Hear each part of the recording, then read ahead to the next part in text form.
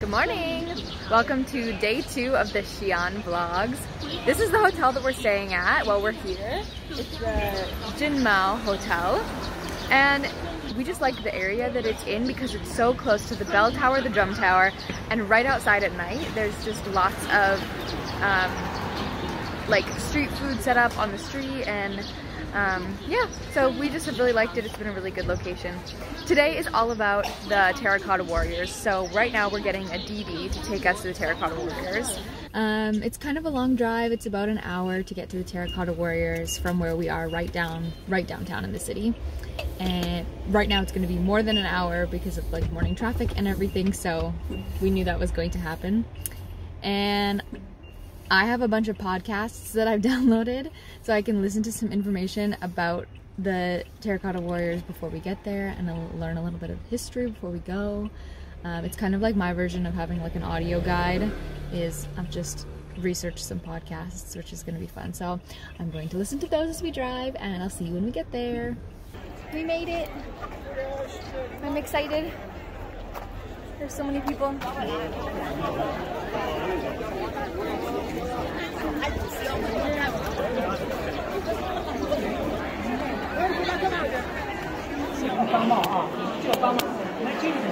I can't believe we're here. I can't believe we are seeing them in person. I've learned a lot listening to my podcast on the way. I was trying to vlog, but it was so busy, so you're just gonna get a voiceover instead. When you're looking online for how many Terracotta Warriors there are, you find varying amounts because it's an estimate and they don't actually know how many they're going to uncover, or even necessarily exactly how big the area is on that plot of land. You know, some things might even be covered by buildings that are existing there or areas that they haven't designated to be uncovered. And the whole section that is the actual tomb or the mausoleum is still unopened. And it sounds like they're kind of maybe waiting for technology to catch up because it's so delicate. Okay, we're gonna listen to something else about China now. Okay. Because I've now listened to all my Terracotta Warrior podcasts. Okay. So we're gonna switch to this one, which is the mythical origins of the Middle Kingdom. Also, in case anyone's wondering, stop for 2 seconds. In case anyone's wondering, the podcast that I liked the best was the Terracotta Warriors, which is History Extra podcast. I thought that one had the best information, and I really liked it. Cool. So they were saying that there was 8 different head molds, but then all the details on the head, the face, the ears, everything was handcrafted, and each is individual, which is crazy. And then they were saying that about the body section as well, that you would think maybe a mold, but in reality they use like a coiling technique. It was so cool to see people there actually working, and there's different stages, you know, of the process, and you kind of see exactly what they're doing.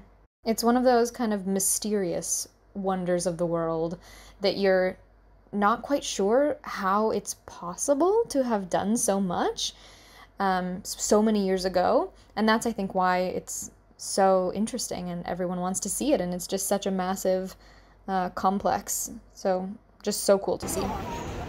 Lauren has gotten in line at a noodle spot just here on the corner.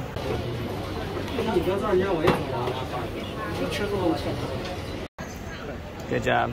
Thanks, I did it.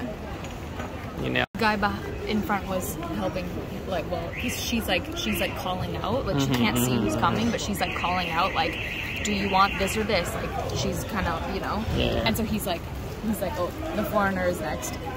She doesn't know what she wants. Needs help. And I said, all are good. Wait, I want a picture first. We didn't take a picture of the other Biang famous Biang noodles, and we saw the line outside of this tiny little store yesterday, and we said, yep, we gotta try. So today, we're back to try. And I waited in line, and it was fine, and they were very helpful, and now we have noodles.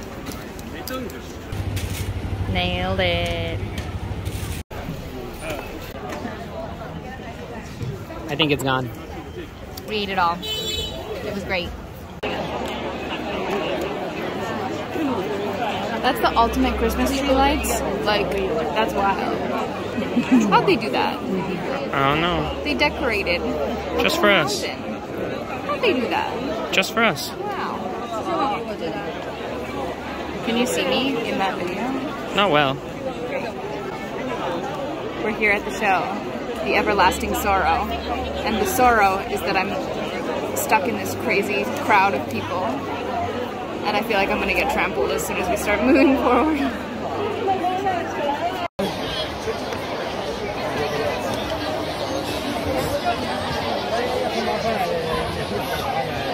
This is wild.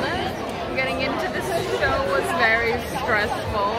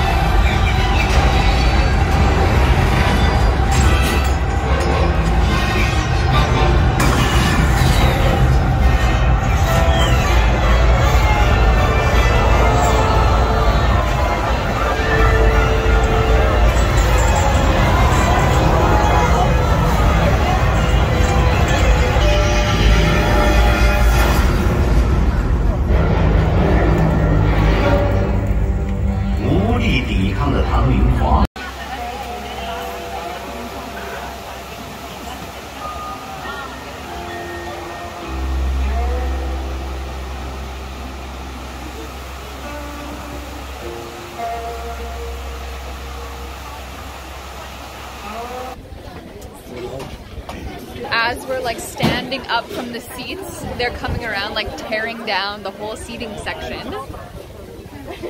This was like the best show I think I've ever seen. It was like amazing. It was amazing. There was doves at the end, and the entire mountain had lights. That was crazy. I loved it. I enjoyed it. You were distracted by all the things happening around us in such a big audience. I thought it was the best spectacle I've ever seen. Yeah, the best. Yeah. But I would not say the best show I've ever seen. Right. You would choose like a musical, like music theater. Yeah. Something with singing and performance. You know, and, still different like the big like production style, but like for me, like I was extremely impressed. I thought everything was stunning and beautiful. It was a but like and the dancing. I wasn't in tears by the end. You know what I mean? So this is like a whole like hot spring resort area that's right by where the Terracotta Warriors are. So it's like an hour out of the city. We just took the subway on the way here, and yeah, the show was amazing. What museum is this? I don't know. Well, let's find out. There's a sign right here. This is the Beilin Museum, Historical and Cultural Scenic Area.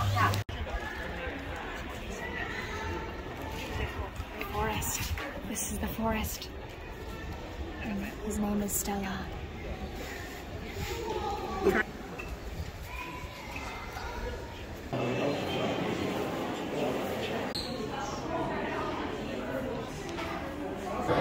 This was the only thing that I got that our waitress actually recommended us. I think it's like a shredded fennel pancake was what it's called, right? I think so.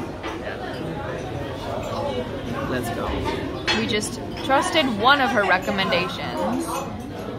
We've never tried this, but it comes on a little drum because we are 1 block away from the drum tower. This is our third Biang noodles of the trip, and probably our last because we're going to be heading home soon. Ending the vlog exactly where we started, right here in front of the bell tower in Xi'an. We hope that you enjoyed the video, and I'll see you again next week. Bye.